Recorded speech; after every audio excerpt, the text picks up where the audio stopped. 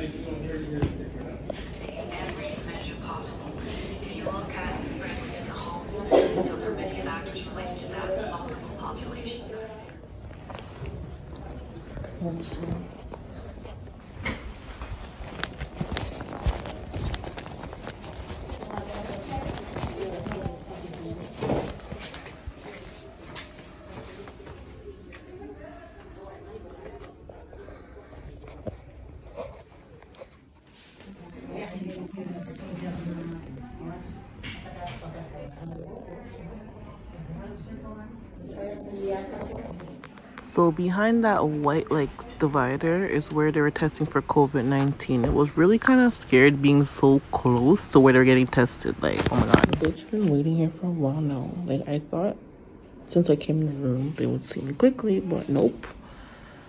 Bitch is just here waiting.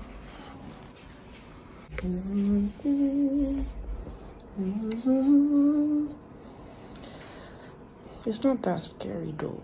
Like, it's not so panic in here. It's pretty calm, so the girl's just chilling. A little bit nervous, yes, but I don't know.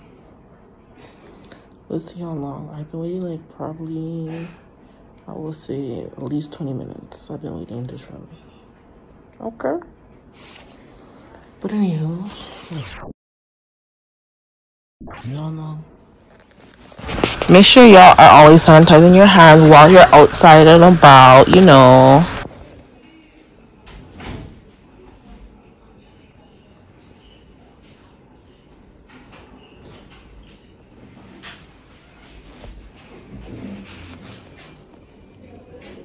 Basically, they're saying there's nothing wrong with my eye, but I know there is. So I have an appointment in a few days to come back for somebody specialist to check my eye and see what the hell's going on with my eye. Because I can see through my eye and I know something's wrong with my eye. So stay tuned for that appointment.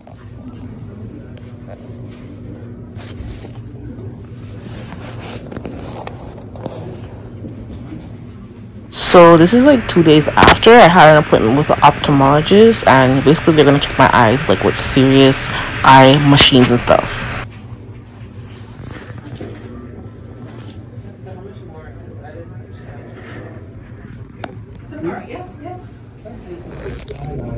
Excessive fluid because the tear-producing glands are trying to compensate for their eye's abnormal production of tears. If left untreated, chronic dry eye can damage the surface of the eye, interfere with the vision, and limit day-to-day activities. So basically I did a few eye tests. Obviously I cannot record while I'm doing an eye test, but yeah, this is like the room and some of the machines they used. Like, this is the second time I'm doing eye tests, and yeah, my eyes are way blurrier this second time. I don't know why. Yeah guys, I'm home from my eye exam today. I don't know if you guys can see, but like this eye, like the black part is so huge, like, and I guess like my eyes were like dilated. They had to like dilate my pupils, so like they're so huge. When I first came home and saw my eyes, I was so scared. I was like, what the fuck happened to my eye? But after the exam, he said basically I have like inflammation